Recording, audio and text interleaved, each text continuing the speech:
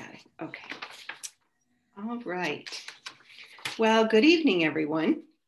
I'm Carol Teagarden, and on behalf of the Temple Sinai Women's Havurah, I would like to welcome you to this presentation and introduce our guest speaker, Sister Christine Wagner. Nearly 30 years ago, Chris co-founded and opened St. Joseph's Neighborhood Center in a small abandoned building in the South Wedge to provide healthcare, counseling, adult education, and social service advocacy to the uninsured in Monroe County. As the executive director, she has tirelessly and continually recruited the funds, the equipment, the volunteers, and the healthcare professionals to make it all happen. Today, the center has 20 full-time staff members, and you might correct me, Chris, if that's not right. No, we just hired another person. So 21. And more than 500 volunteers, providing medical and support services to almost 3,000 uninsured and underinsured individuals annually. The center is now an educational center to more than 50 students each year who are obtaining their nursing or doctoral degree or pre- and postgraduate license in mental health counseling. Through a lifetime of work, Chris has demonstrated how a successfully executed idea can elevate the standards of access to critical health and social services among those who can least afford it. In addition, she somehow found the time to earn a PhD in social science from Syracuse University's Maxwell School of Citizenship and Public Affairs. We've invited Chris here this evening to talk about the Structural Racism Initiative program developed by St. Joseph's Neighborhood Center in 2016, which has been, and what has been learned, and about the future of this invaluable program. And we'll reserve 15 minutes or so at the end of the presentation for any questions in the chat box. And if we have time afterwards, we can take some live questions. So Chris, we'll turn it over to you. Okay. Thank you very much, Carol. And if you just tuned in, you missed all of the banter as folks who are very, very good friends. We just, saw each other and said hello and caught up a little bit. So it's really wonderful. And thank you for the invitation.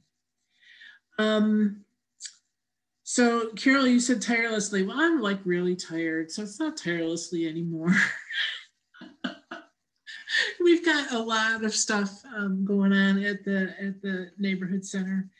Our programs, we didn't close a day since last March. We were able to provide services either indirectly or more and more just kind of opened up. So now we're seeing people on site.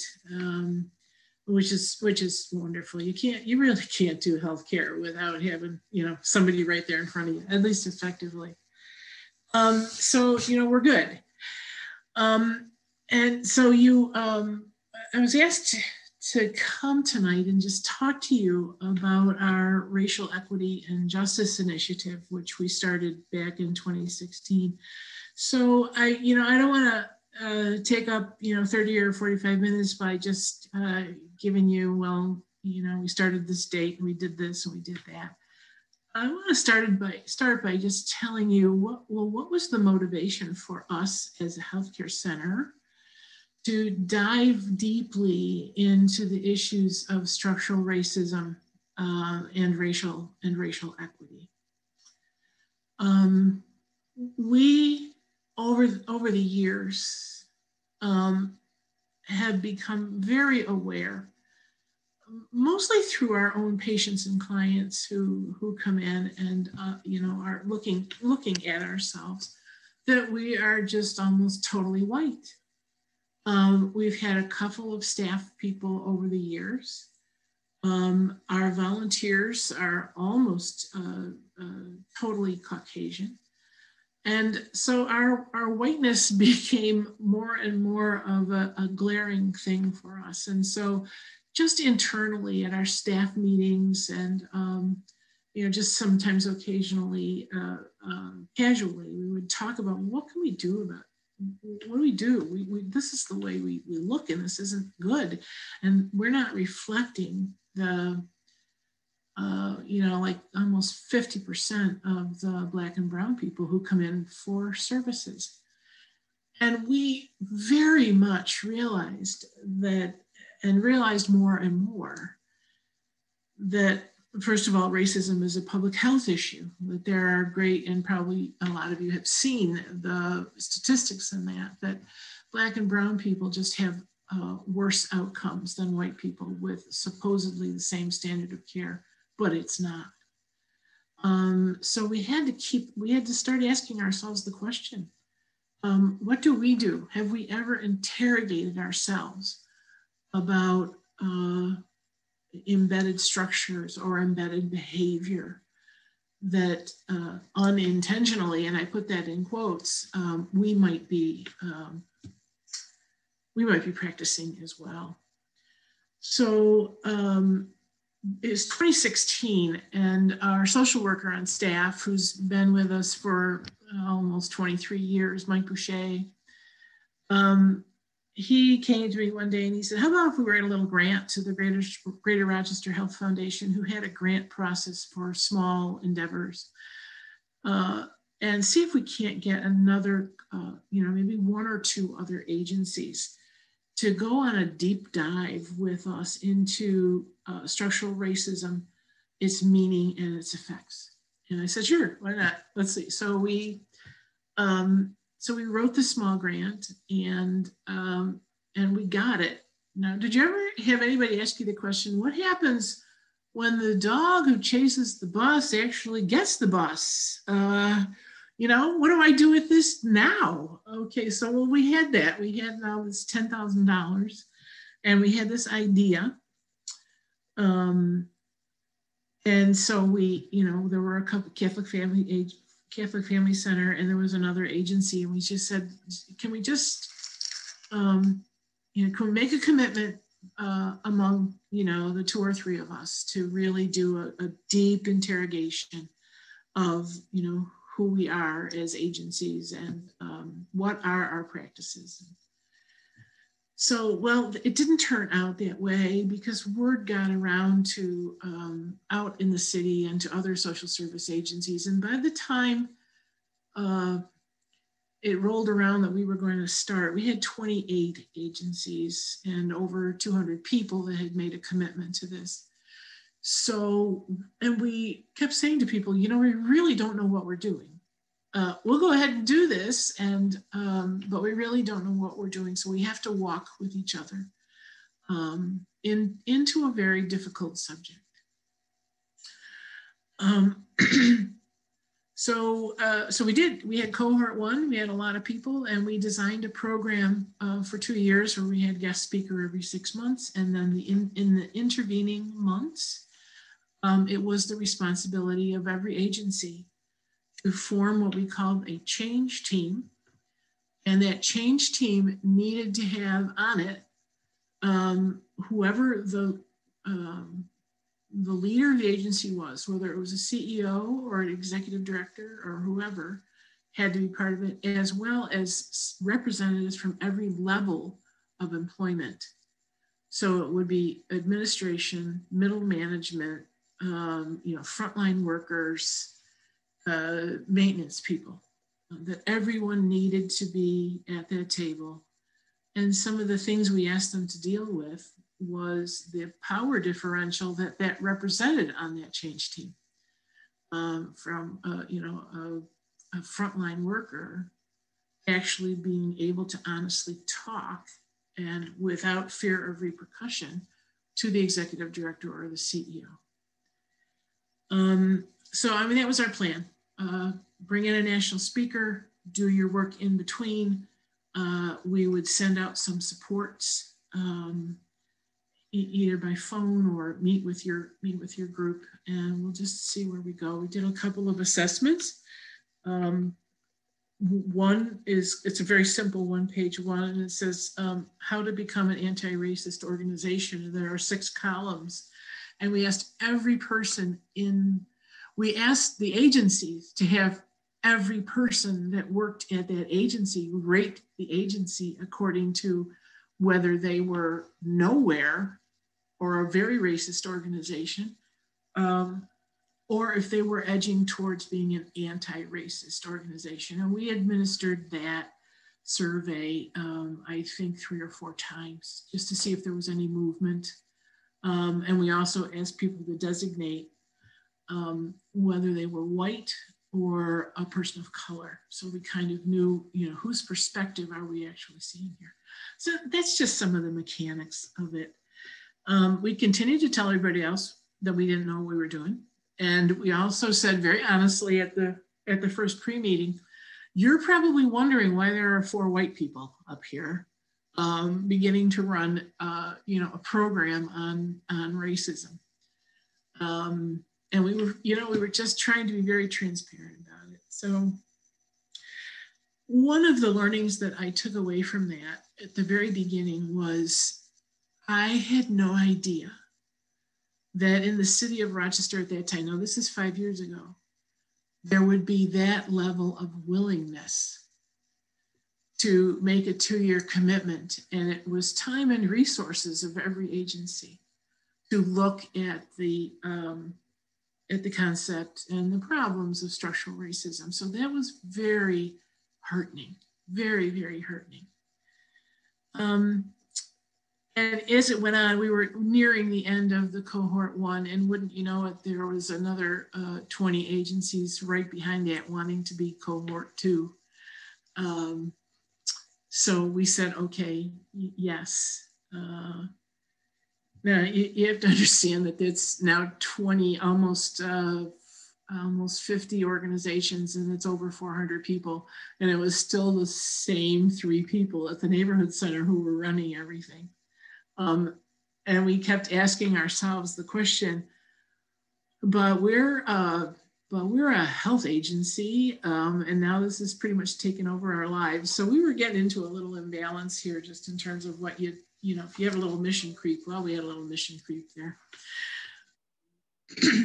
But also we came to realize, as I said in the beginning, that racism is a public health issue. And, our total population at the neighborhood center is the uninsured, the underinsured, and those who are uninsurable, which would be like undocumented persons. And so as we hear people's stories every day, or their experiences, or their inability to access the kind of services that they need, and all of us need to thrive, it became more, the whole thing of, racial disparities, especially in healthcare, became more and more real to us. So our commitment to the structural racism idea just kind of deepened, and there was no way we were going to let it go. We would just work at it and work towards it. It was interesting that cohort 2 also involved about 80 people from, I think, 17 departments at the city of Rochester, because they had made a commitment to racial equity as well.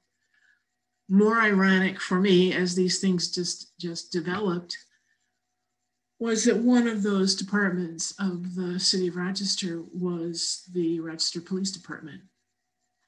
And they also had a change team at exactly the same time that the Daniel Prude murder happened. So we haven't addressed that. It's not our place to address that with the city of Rochester, but you can just imagine the irony and whatever other word we want to put to it, that really the social unrest around racism really heated up in Rochester after Daniel Prude, at the same time that the Rochester Police Department is participating in a program on racial or structural racism. So we're not even sure yet where all the lessons are to learn from that. And on top of that, Chief Cynthia Harriet Sullivan is a board member at the neighborhood center. And we talked several times before she decided to take that very trying and hard role on. So we've got like fingers of connections with all of this stuff, which just raises questions around all the issue of racial equity. I want to. A lot of things we'll talk with you about is lessons learned, either as an agency or for me personally. What has struck me right from the beginning is that it was necessary for us to focus on 4 levels of racism at the same time. The first level would be personal. I need to interrogate myself about how do I see myself? What are the biases that I'm operating out of that I'm not even aware of? I really need to interrogate myself. Where do my ideas about racism or other people or people who are other than me, where do they come from and what kind of impact and how do I behave because of those biases, both implicit and explicit? And we all have them. The prejudices and wherever they come from, we all have them. And it's our responsibility to know what they are, so that we're just not blindly acting and don't know what the consequences of our actions are. The second level would be interpersonal.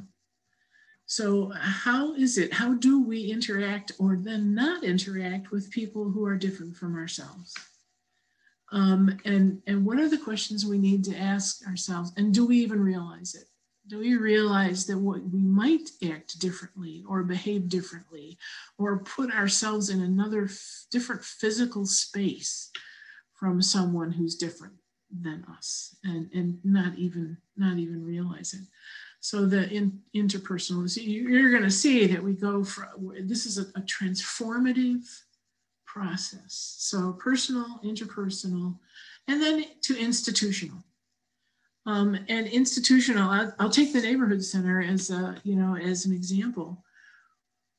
So we've been around like 27 years and never once until 2015, 2016, did we look at any of the policies or practices or impact that we might have as an agency that might hide institutional bias or institutional behavior. We just didn't ask the question. And that sometimes is the way it is with, or most times is the way it is with any institution. Practices, policies, procedures, this is the way we've always done it, get established, and then they generally don't get looked at. And the more they hang around, the more, and then we look at them, we go, oh my God, I think this might be detrimental to the way we actually interact with, with some people or groups of people. And the institutional, which is basically encased in an institution or a human service agency or, a business or a bank, that all of those institutions together lead then to structural racism, where there is sometimes an implicit, but somehow it has gathered that the whole structure of an educational system or of a healthcare system or of a city or a state have come together with unexamined rules, regulations, policies that actually exclude other people. And one of the things that I've learned is sometimes those things were purposeful. I'm sure all of you have heard about redlining and the purpose of redlining, and that it was, participation of especially lending agencies and governments to actually say, we're going to do this, and we're going to keep people of color out of this area for various reasons. And those were written into policy, and it was collusion between institutions, and therefore became embedded as structural. In fact, hold on just a second. I if I can find it here, just this afternoon, I came across, this is how, I'm more prepared than this. Oh, I don't have it. It's examples from the 1930s, 1940s, 1960s of things that were printed into the papers that actually codified redlining and just said that, you know, persons of color or whatever way they described Black and brown people were to be excluded from purchasing property in certain neighborhoods. That's just one example of structural racism, and it's all the way through, you know, our community. So what did I learn? What did I begin to learn? So we started to really have some very, very candid and transparent conversations at the neighborhood center, and we have some people, some very brave people on our staff who are people of color, and we all left ourselves to be transparent, to have the difficult conversations about race and racism.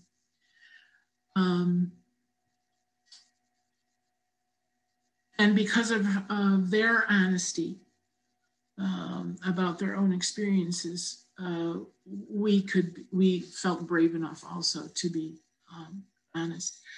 Another thing I've learned in terms of is, you've heard of safe space, creating safe space so that people don't feel threatened or whatever to reveal their vulnerabilities, especially, you know, mental illness or trauma or domestic abuse. You create a safe space so people aren't threatened. The next step is brave space. And brave space would be entering into understandings with a group of people that you are going to be brave and you are going to be transparent about what things like racism, what the experience of racism is for a Black person or a brown person, or what the experience is for a white person coming into the realization that, oh my God, I've probably been exhibiting some racist behavior my whole life, and I didn't know it. But it's that creating that brave space where everybody can speak freely, and you stay glued to your chair. You stay in the conversation when it's hard, and we listen. You just listen to each other. Another thing that our national speaker was Dr. Ken Harding, and he used this acronym with which I share all the time. And he was talking to us white people, and he said, if you see something that appears racist or that it may be hurtful for somebody else, and you don't know what to say, you want to say something, but you don't know what to say. So the moment passes because you can't think of the perfect thing to say, and therefore nothing gets said. He said, that I call the shame syndrome, and shame stands for should have already mastered everything, which means I'm not going to say anything until I can say it perfectly. But the cost of us wanting to be perfect and not saying the right thing, or maybe as eloquently as we would like to, is that a moment or a time or a conversation where some racist behavior is happening, it slips by, and we've let it go because we wanted to say something about it in just the right way. And so we lost the opportunity to be an ally, for whoever that conversation or behavior or whatever was aimed at. So I'm just kind of dropping little tidbits on there because, as I said, I didn't want to just say, oh, we did this, and then we did this, and we did this, and we did this. But we learned along the way, and we made sure that we asked ourselves, what were our learnings from that experience? Both as for our Black colleagues and for us as white people, what did we learn? And I often am reminded of a book, a little preface to a book. And of course, I can't remember the name of the book or the author, but it doesn't matter. Because the question in the beginning of the book is, once you wake up, can you wake up anymore? And so in this instance, we've used that a lot, is because yes, if we're listening, we're paying attention, and we're being honest with ourselves and with each other, we can wake up, we can wake up again, we can wake up again and wake up again.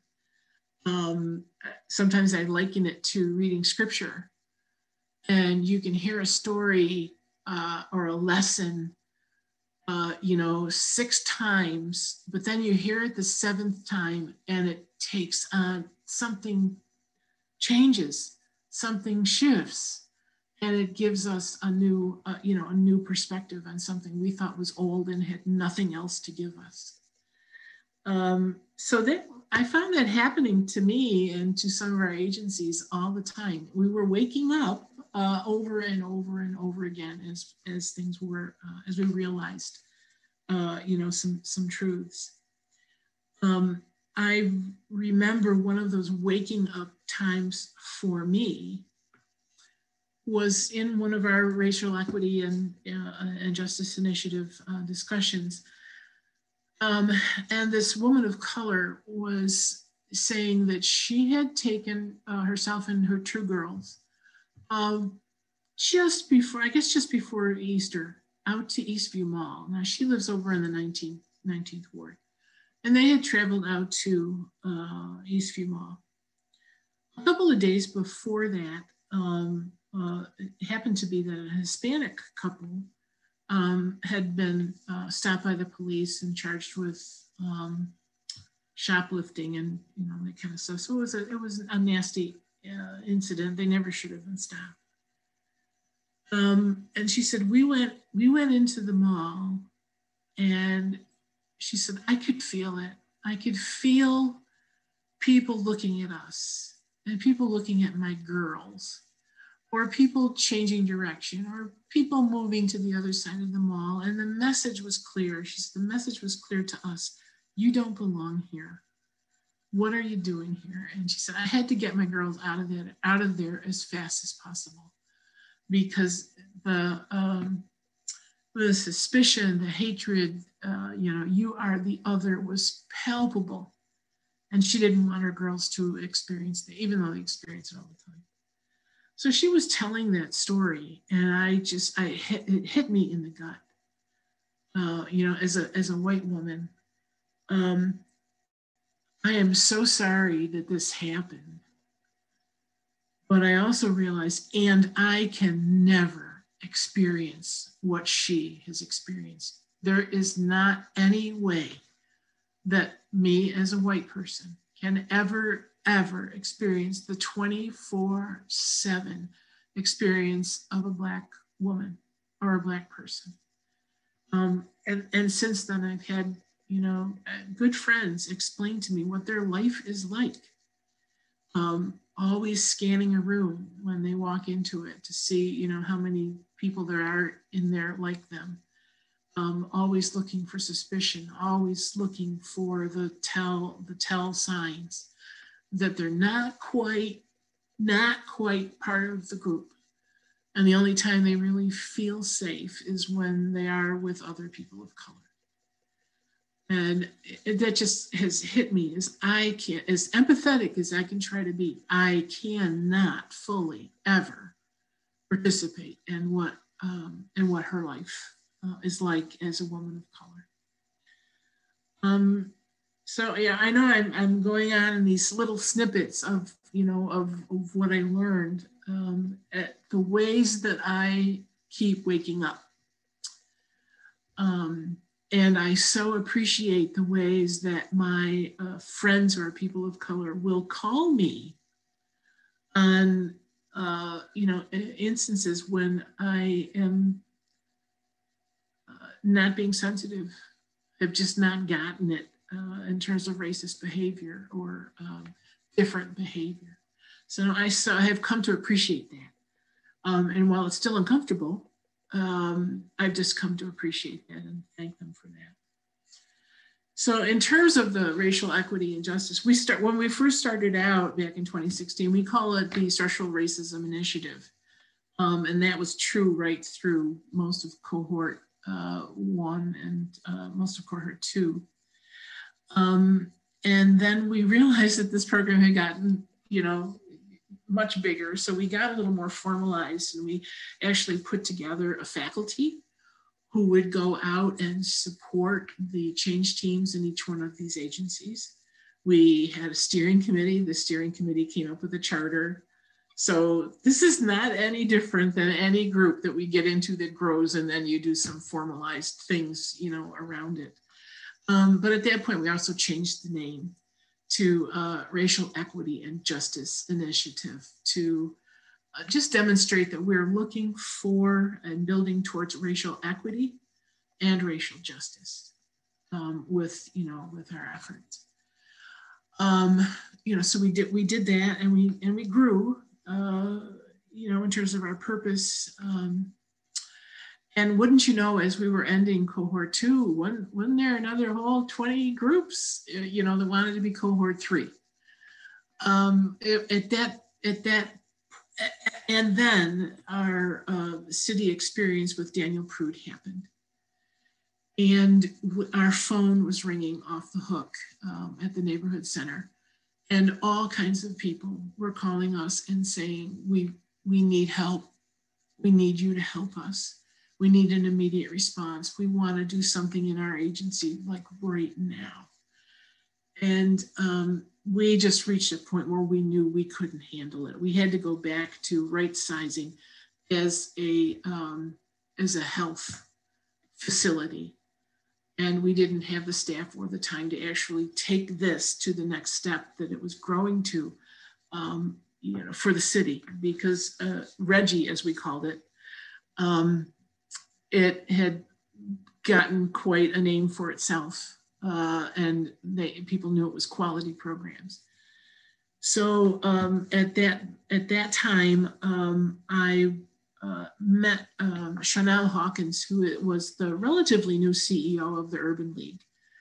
And we started talking, and I was talking about what our situation was, and she said, well, we're in a situation too. She said, actually, for the Urban League, racial equity and racial education is our mission. And she said, what we do is a kind of short-term response and interventions. She said, well, we don't have the long-term curriculum that you have developed. So in the end, what we did was transfer the whole program that we had developed over 5 years to the Urban League.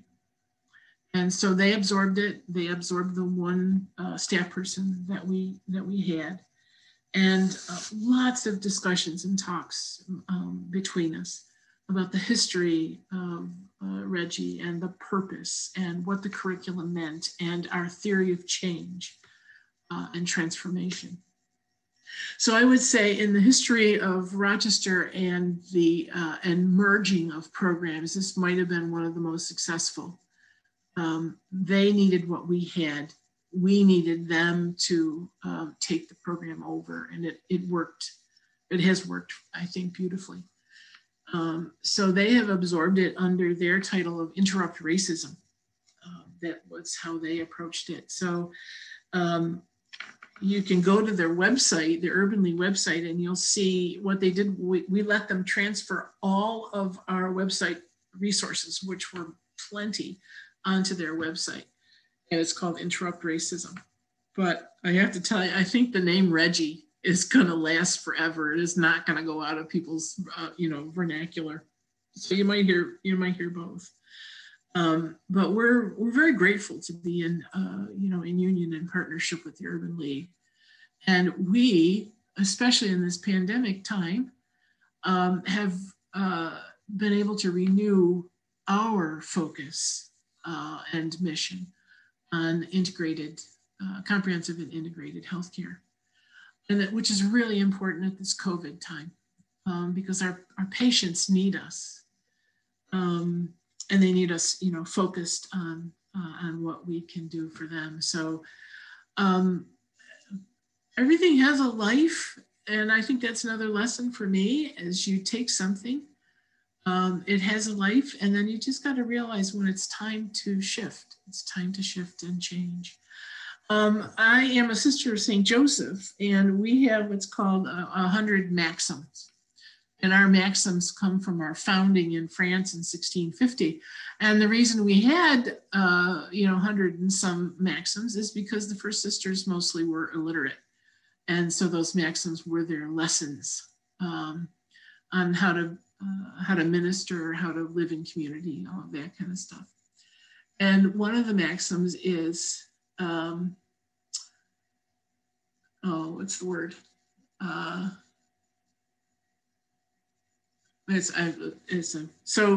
Do good works until near completion, and then hand them off to somebody else to get the credit.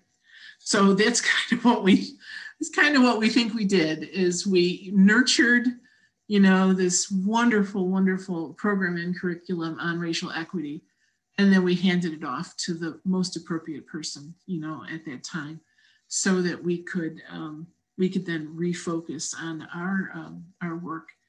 But our refocus it's got roots in racial equity, because we have learned so much about how we need to be, what we need to pay attention to, what we can learn from our patients and clients who are, are people of color, or somehow are designated as other, in our community.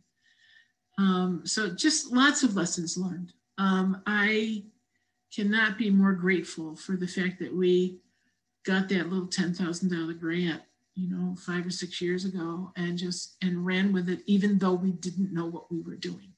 And I have to admit, we still don't. We put one foot in front of the other. We keep learning lessons. We try to apply those lessons. And one of the important things is we learn from our friends who are people of color, how we can be better and how we can keep moving towards being an anti-racist organization. So I'm going to stop talking now. And if anybody has any questions, Carol said put them in the chat, or if we don't have any chat questions, we could just, open up for discussion. Because I don't know how it got to be like 20 minutes to 8 already. So one of the things we could do, because it's hard to raise a hand, make sure with more pages, if you want to just put in the chat that you have a question, then we can recognize you. You can unmute yourself, and then you can ask your question. Would that be a good way to do it? Okay, so we have from Sue Stanger, were any communities of faith in the cohorts? That's a good question.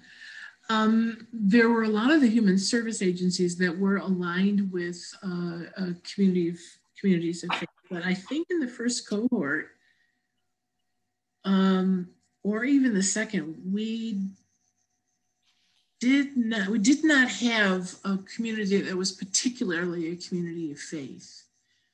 Yeah, that's a great question, and I think we had talked about that, but we didn't have actually a group that asked to be in the cohorts.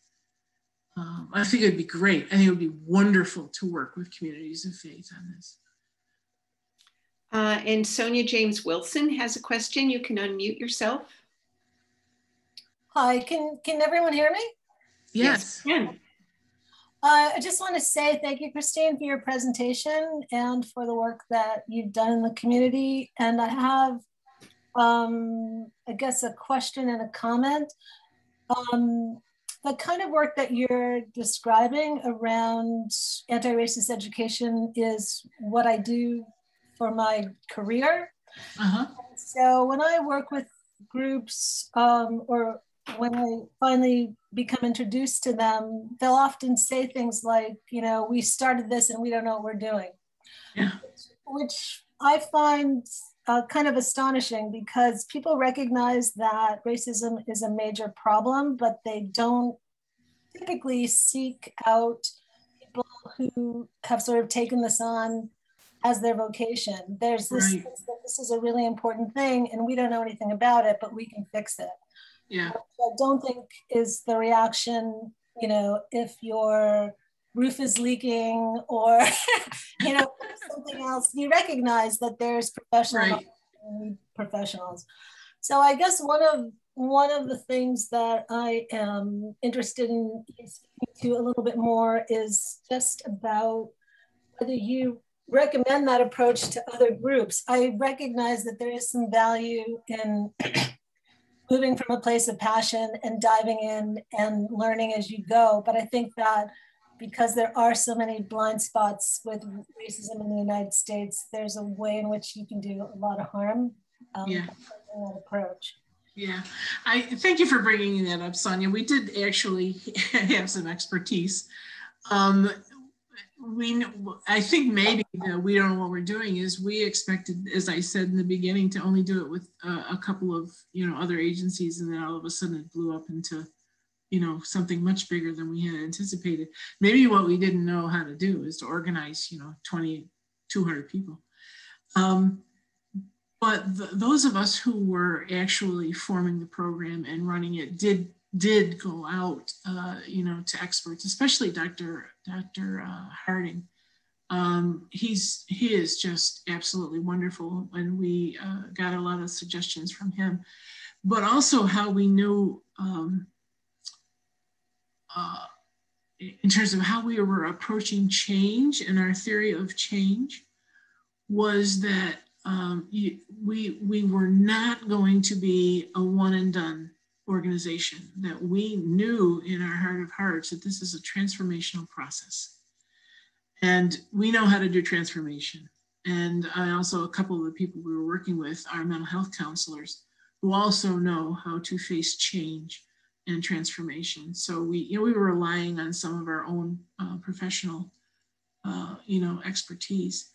But what we really counted on, and we said to all of the places, we are making this a 2-year commitment, because we know you can't just go to a talk and all of a sudden you know all about racism. That we need to, and when I said interrogate, I meant interrogate. And we asked people to, or, you know, the organizations to actually, with resources, to go through their personnel policies, their hiring policies, their financial policies, to, as I said, with direction, to actually examine those in, you know, important ways. So yeah, it's a little throwaway sentence to say we really didn't know what we were doing, but we knew where we were going. And we have a pretty clear picture of what transformation is like and how long it takes. And did actually, you know, bring in other experts. We had a table of people and counselors and support people, change experts that we were consulting with, and that we offered as consultants to all the agencies. So point well taken, Sonia. Sometimes we just felt like we were, you know, over our heads, but we kind of all tread water together and pull together the, you know, the resources that we need. I would never say to somebody, just, you know, just jump into this. It's like somebody wanting to do mental health and they just hang out a license and really don't know what they're doing. You can get yourselves into a lot of trouble with that. So point well taken. It's not a really good throwaway phrase. But yeah, and there's so many more people now who are helping with, you know, this transformation towards racial equity. So thanks for your comment. We have a question from Chris Polian. If you'd like. Chris Pauline, how are you? Sister, it's great to see your face. Good to see you too. Oh, thanks. Because I'm a little OCD, I have to ask you, you said you tried to focus on 4 levels at the same time, but you mentioned 3. You said personal, interpersonal, institutional, and structural. And structural. When the institutions all kind of come together with their own ways of doing things, it does become formalized structure. That was the example, I guess I didn't say it very well, was the example of financial institutions and local governments coming together and doing redlining. Okay. It's a structural right of racism. Yeah. Right. If you had no patient, this is a second question. We're working on this at the Zen Center, actually with Sonia's help, and she's been great. Terrific. We have very few members of color, and I'm wondering how your process would have been different if you had very few patients of color. That's a really interesting question. We would have had a whole different premise to our offering services, because the people that we focus on are the people in poverty, right, or near poverty, and so I really can't see that happening unless we were some other geographic place. Some other, or some rural. That would be a real challenge in a rural setting. Because maybe the only exposure to other people of color would be migrant workers, and there is such a rift between understandings between maybe some rural folks and those people who are migrant workers, that they really don't interact, especially on any level of equality. So I think I'm placing your question in a different geographic setting. Yeah. It would be really difficult. I'd have to think about what our approach, to that would be. But it definitely would be different. It would be different. Yeah. Okay. Thank you. Yeah. Stephen is asking, are there volunteer opportunities for people to participate? In our racial work or at the neighborhood center? I guess I'd ask Stephen to qualify. Would you like to unmute Stephen? Oh, he says either. Oh, either. Okay. Absolutely. And I guess I didn't have to qualify that because I'm going to give you this answer. We always have volunteer opportunities. When Carol said we have over 500 volunteers, and Carol being one of them and Chris Pauline being one of them, we have both professional opportunities. We have probably 100 licensed professionals, medical, dental, mental health, social work, who provide our services. And then we have folks who aren't licensed, but provide all of the structure and support that you need to run an agency the size of ours. We have between 12 and 1,500 enrolled patients and clients, appointments into the thousands with all of them, and we've got a building to maintain. We've got administrative things to do. We have people who need to greet people at the door. We have a lot of technology and data analytics that we're using right now. So there's really a place for everybody, and we can use everybody who comes. And why I say, yes, doing that would get you involved in our striving towards racial equity is that we have an internal program. We have an internal change team, and we're devising programs and resources, and talks, presentations, challenges all the time. And it would be to all of our staff, all of our volunteers, and we're bringing in our patients and clients and asking them questions and asking them to help us, be better. So I would say, yes, there's volunteers there. And if you're there as a volunteer, you're going to get enmeshed in our attempts to look at racial equity and justice. And how do you do that? Well, you call the center and you ask for Mary Jo Albert, who is our volunteer coordinator. And she's wonderful. So. And this is from Frank, who is a volunteer, and he says, I'm somewhat of an outsider. I'm a cardiologist who is just beginning to volunteer at St. Joe's Neighborhood Center. The elephant in the room seems to me to be that everyone in this Zoom meeting is white. Are we active in recruiting persons of color into the leadership structure of the center? That's an excellent question, Frank. And I'll tell you, since the middle of last year, and especially very intensely from September to October, we embarked on what we're calling an emergent strategy process. And we emphasize the word emergent because all of the people, and it's becoming a wider and wider circle, who are looking at our strategies to grow and go forward into the future, are asked to stay in the moment and not to come into the strategic process with any assumptions, with any ideas about how we think the future is going to be, without certain guesses about what the pandemic is going to present to us in terms of service needs. So to really listen and look. So our process has been to externally ask a lot of people about what they think is coming down the pike, what they think the neighborhood center's place in the community is, and where they think we should go in terms of services. We also did an internal review and interviewed patients and clients and volunteers and asked them basically the same questions. And we've taken all that raw data to different, trying to shove it down a funnel, and we're getting closer to the end of the funnel so that we kind of know we're distilling that information into some strategic plans. But a part of this process is knowing that at the end, towards the end, very, very important discussions are going to be what leadership model, and not necessarily a hierarchical one, what leadership model best fits the neighborhood center and the kind of model, service delivery model that we have.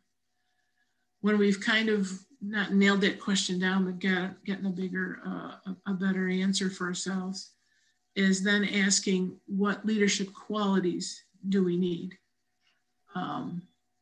for the neighborhood center, and then start and I should have prefaced this with I tried to retire once before and it didn't work, so I've insisted to the board that they got to have a process here, so they know the model and the qualities, is then it's appropriate to start a process for looking at a new leader, whoever that might be.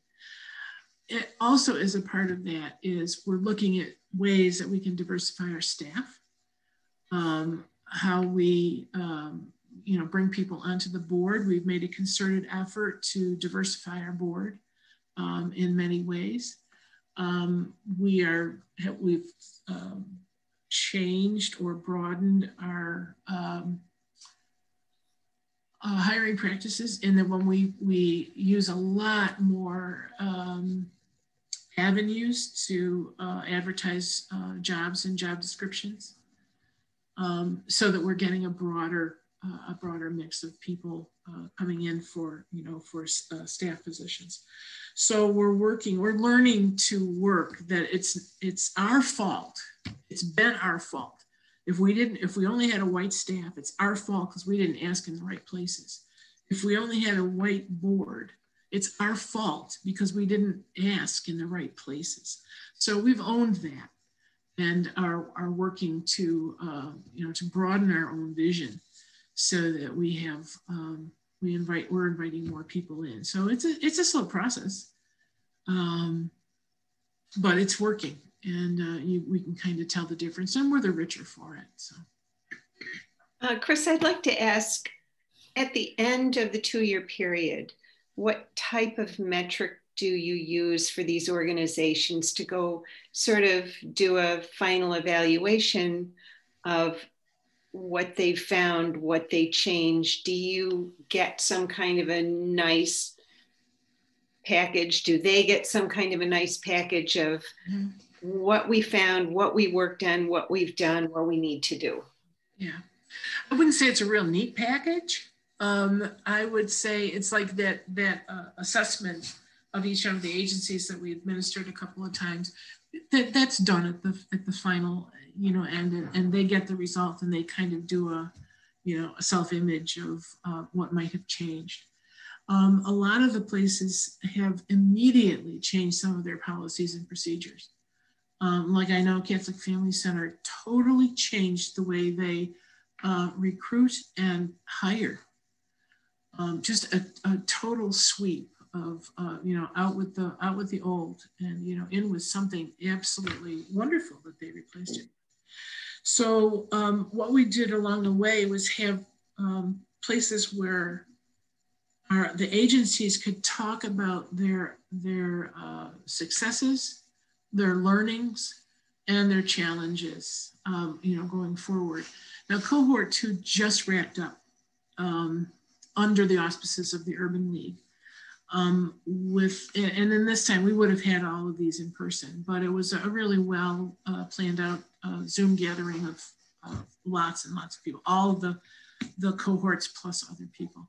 And they were given specific times to report on their progress.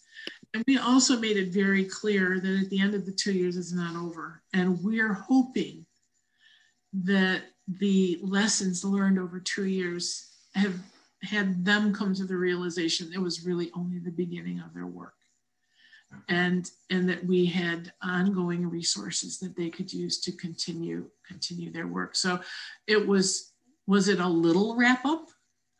Or maybe it was a little celebration of having, done 2 years and to pat themselves on the back for the work they had done, and then being sent off, again, to continue their work. So.